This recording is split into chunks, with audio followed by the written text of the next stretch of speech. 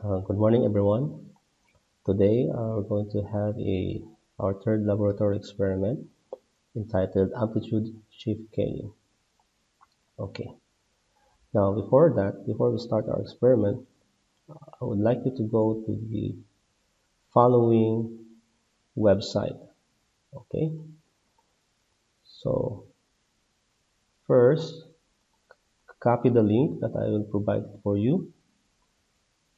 Okay. And go to the Google Chrome. And then paste it to the link. Okay. All right.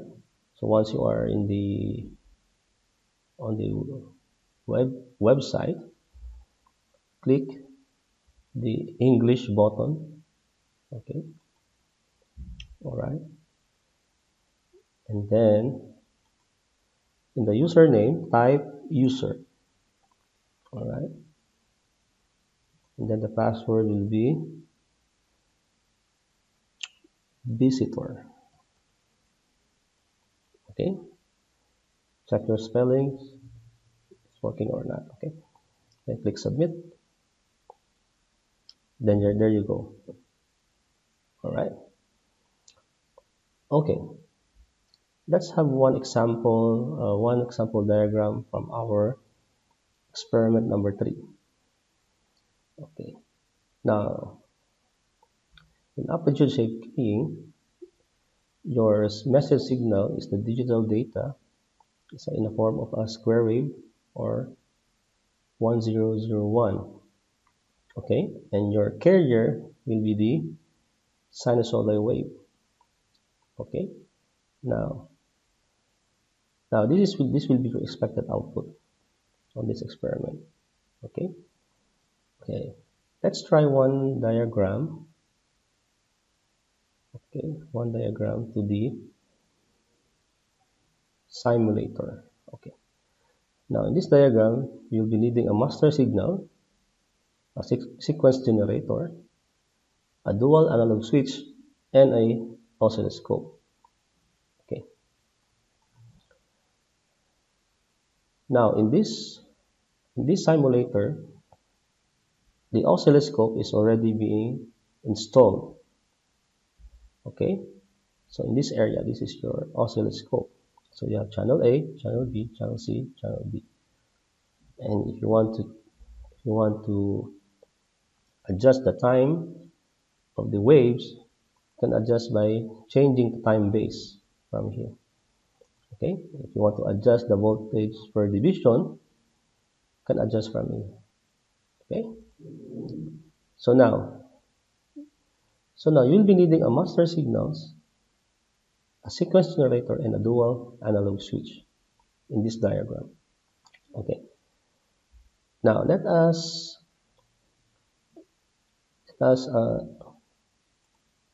input the master signals.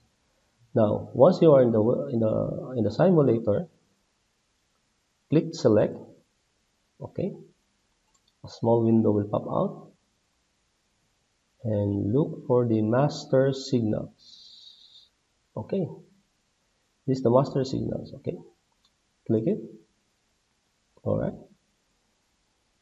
and then you'll be needing a sequence generator as well. So from here, select, look for the sequence generator. Okay, all right, sequence generator. Now, what else? I think you'll be needing a dual analog switch. All right, so let's try to do analog switch. Okay, is it dual analog switch? Here we go. All right. Okay, so now I think you're ready to connect the diagram, okay, to the simulator. All right. So I'm gonna open this one and I'm gonna make it minimize a little bit. So I'll be having a reference. Okay. All right. Now in the master signal, you need to connect the 2 kHz digital. Now here in the master signal, here in the simulator, okay, actually we are using a Teams emona Teams, no, rather than the emona biscuit. So what we are using in the college is that is the biscuit type, emona biscuit type. But here we'll be will be we are will be using the Teams, emona Teams. Okay. So in the emona Teams, so look for the 2 kHz message. Okay. Now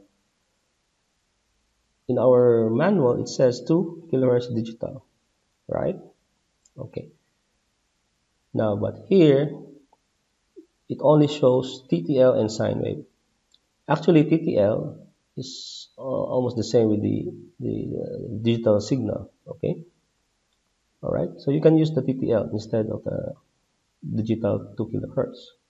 Okay, connect this to digital kilohertz or the TTL to the clock of the sequence generator. So click and click. All right. Next is connect the sine wave. Okay, this sine wave.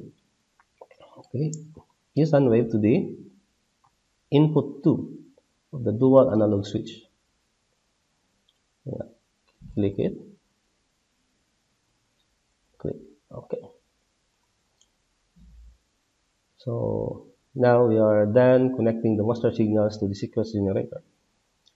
Now from the sequence generator, you have this sync X and Y connection. Okay. So the X will be connected to the control 2 of the dual analog switch. Okay. So X to the control 2. All right. And then X will be connected to the X to the channel 1 of the oscilloscope. Now remember, in the oscilloscope here we have 4 channels, so you can use any one of them.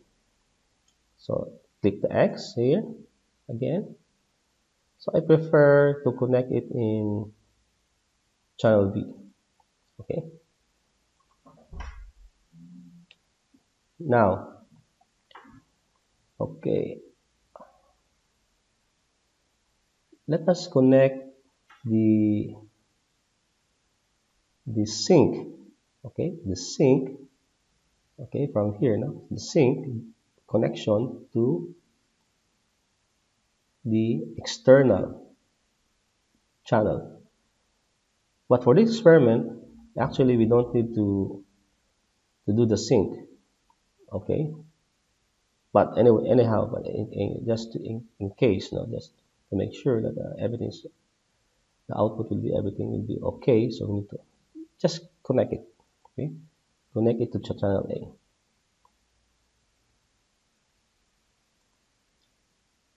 All right, and then the out of the dual analog switch here on the bottom, connect it to channel 2 with the oscilloscope. But in this experiment, in this diagram, connect it to, let's say, channel D. Okay. Now, there you go. The blue color wave is your digital data, which is the message, and your the channel D, the output of the dual analog switch, or what you call the amplitude shift gain signal. Okay. All right. So that's it. How to use your. Anyway, let's play before I end the video. let's play the, uh, the the simulator. Let's try to change the time base. Okay, make it change to 500 microsecond per division. Okay, so it expands. Okay, so per division, okay, it reads 500 microsecond. Okay, okay. Now I need to go back to the 2 millisecond per division. Okay. Now the time division, you can also adjust it, the amplitude to maximize the reading. Okay, if you want the, the per division will be 1 volt, click it down. Okay. Oh, okay. Now see, look at this.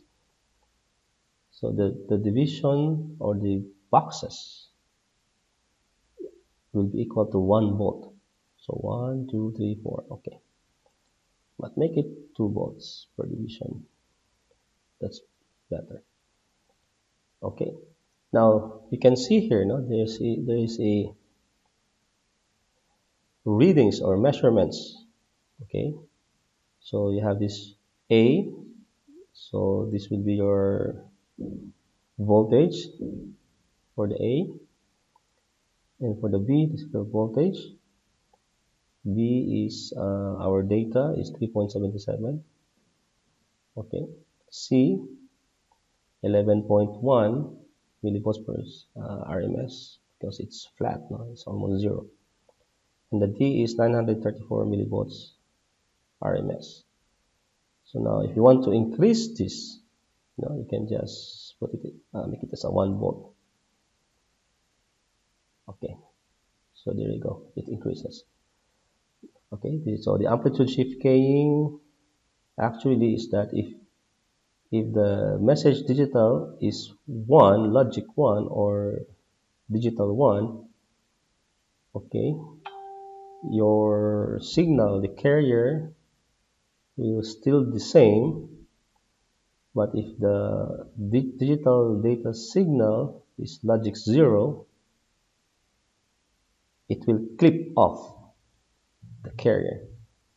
Okay, as you can see in the signals or signal output on the analog switch.